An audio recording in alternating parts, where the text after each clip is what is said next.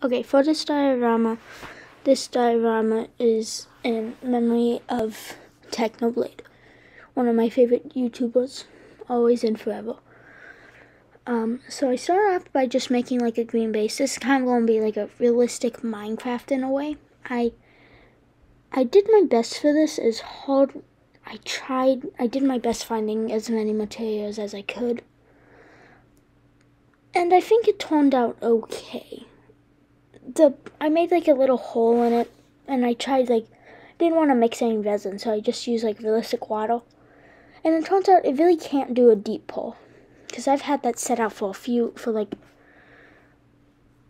way past its set time, and it didn't get much better. So I just put down some brush and some plants and a bunch of foliage. And then after this I put in some more foliage. I just didn't show it because I didn't feel like recording since it was just foliage. I did a pig. It was the best pig that I could find.